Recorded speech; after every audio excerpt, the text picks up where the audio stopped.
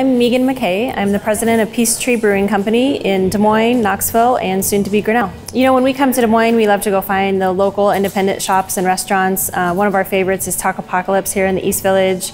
Love to go to Eden. She's always got a great variety of different products and things you can't get anywhere else in Des Moines.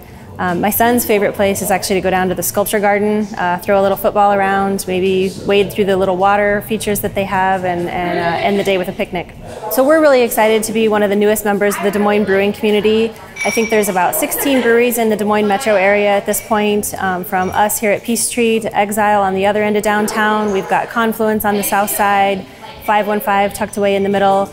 You can really find beer and a space that fits any palate, whether it's out biking or in for the night, if you want to bring your family or if you just want to go out with friends. A lot of good places to visit, have dinner, have a beer, and really taste the variety that Iowa brewers are offering.